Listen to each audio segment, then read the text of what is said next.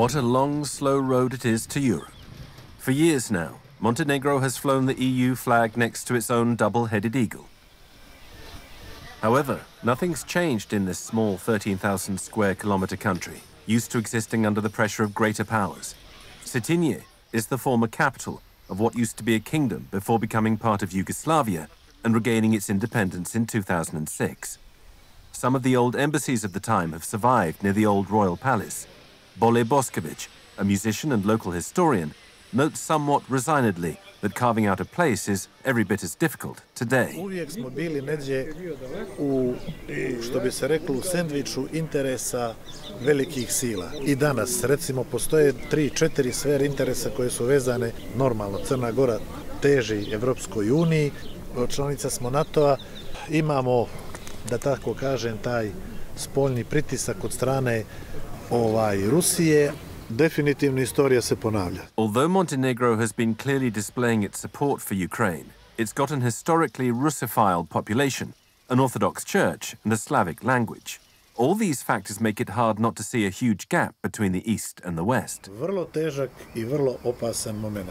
Ne smijemo zaboraviti da je Crna Gora sa svojom površinom izuzetno mala, da imamo 650.000 stanovnika, ali ne smijemo I sa druge strane pogledati stranu medalja, to je da smo izuzetno važna pozicija I geostrateški, pa ako hoćete I vojno, I mislim da nije slučajno što smo ušli u NATO I na taj način obezbijedili dobru poziciju Crne Gore u sadašnjim turbulentnim godinama.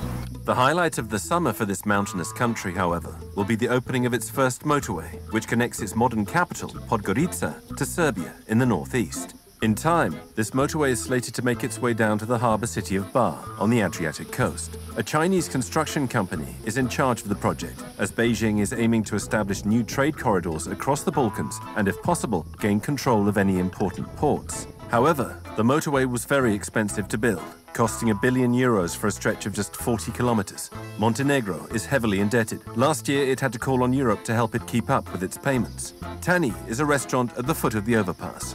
It won't see drivers stopping in anymore, but the customers are mostly pleased with that, given how dangerous the old road that followed the river was. S obzirom da sam ja lično 16 godina u kanjonu, spasio sam mnogo života kočeći. Ja mislim da je autoput jedna dobra stvar I da ne bi trebalo da je prevara neka. Mi tu dosta problema. Mi u Evropu stvarno nemamo kud bez 1 kilometra autoputa, je li istina? The price of it was eye-watering. €26 million for each kilometre, and unless Montenegro pays back its debt to the Chinese, the contract stipulates that the latter get the port of Bar. These outrageous terms are decried by the NGO MANS, which is also speaking out against the system of corruption, implemented by Milo Djukanovic, the country's president and strongman for the past 30 years. The new prime minister has brought with him the only hope for change. Interests of all these big countries overlapping, and unfortunately you have a political scene. Our politicians do not live up to their promises. You cannot hear any of them keeping up to some of the principles. They change their rhetoric and their strategies and their behavior from time to time, in many cases depending on these foreign influences. Whether those influences are positive or negative, they strongly influence behavior of our politicians. So our citizens here, unfortunately, don't have many opportunities to decide about the future of this country. The new Prime Minister has brought with him the only hope for change. Before our interview with him, his team takes care to place the EU flag next to the NATO one. Dritan Abazovic is young. He's 36, a member of the Albanian minority population, a non-practicing Muslim, and a believer in the country's EU membership prospects, despite how the situation has changed. I think that the situation after the aggression of Russia Federation in Ukraine make everybody to think in some different way. So Europe have two solutions. For solution number one is to go deeply in enlargement, to promote more solidarity, to be more attractive for the countries which want to join EU. Or second, it's to still promote some politics of confusion, which in the end of the day make a lot of risk. I think that the country in Western Balkan don't need to be the black hole in the Europe. I think that for security in the Europe it's very important to have the involving on this country in EU. Out of all of the countries in the region aiming to join the EU, Montenegro, which Brussels officially recognized as a candidate country in 2010, is the farthest along in its application process. Today, however, the EU has turned its favor to Ukraine and Moldova. Worse still, their large neighbor, Serbia, whose fate Montenegro shared for the longest time, is ambivalent towards Vladimir Putin's Russia. In the meantime, the pro-Europeans are continuing their work. Among them is journalist and activist Milka Tadic, who has previously fought against nationalism in former Yugoslavia and now fights for membership in the EU. But she fears the war in Ukraine might put the Balkans on the back burner. These countries, if they will not be a part of the EU, of what they will be a part? What will be with the Russian influence in the region? Not just Russian, with the Chinese interest, because we have a lot of investments from China and, of course, from Russia and from the other countries. So if we are not part of the EU, of what we will be a part? Most foreign investments in Montenegro don't come from the EU. Tourism is the country's biggest source of revenue, and the Adriatic coast is highly sought after.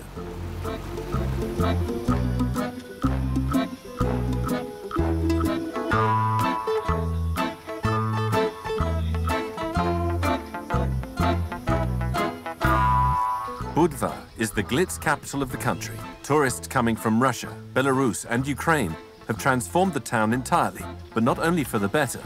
Concrete reigns supreme. There are construction sites that have been left unfinished by shady foreign companies. The words mafia and corruption keep rearing their ugly heads here. Budva's historic center is what Svetlana, an immigrant from Moscow, wanted to show us before anything else.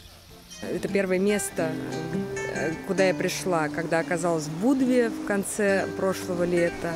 Я занималась в России гражданским просвещением, и наша организация была признана сначала иностранным агентом, потом нежелательной организацией. И я бы даже продолжала и дальше, но наши адвокаты и юристы разумные люди, и они закрыли эту организацию. А семья тем временем, у нее была причина, у детей была причина, они хотели поехать сюда.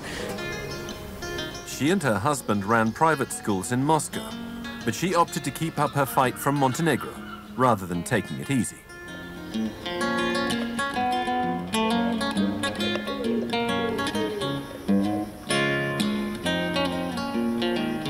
Если я раньше понимала, что я могу там что-то продолжать делать до войны, и делала, когда там находилась, то после войны мои личные инструменты, а это инструменты просвещения, открытости, говорить то, что ты просто видишь, и все, как бы, да, вот такого ненасильственного, мирного, но тем не менее гражданского сопротивления, они исчерпаны там.